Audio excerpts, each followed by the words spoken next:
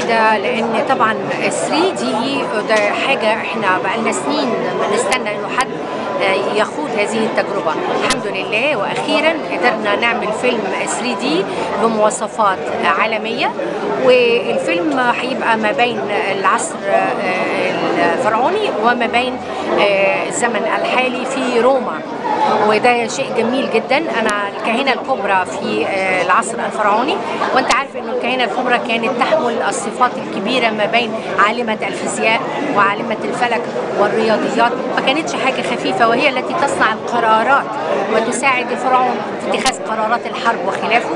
واحتمال انه نعمل ده باللغة الفرعونية. شو بقى؟ طيب دي أول مرة تمثلي الشخصية الفرعونية دي ولا مثلتيها قبل كده؟ لا ما مثلتهاش قبل كده، دي أول تجربة ليا، وأنا سعيدة جدا في فيلم قيصرون، وأتوقع إن شاء الله يا رب أتوقع النجاح. أهم أعمالك الفنية اللي جاية إيه؟ بعمل أوراق التوت دلوقتي، مسلسل تاريخي هيبقى لرمضان إنتاج سعودي، وهيبقى لتلفزيون السعودية والكويت ومصر لأن هم مشاركين الثلاثة بكل نجوم العرب، وعاملة دور مليمار صاحبة حانة لكنها داهية تخطط للمؤامرات.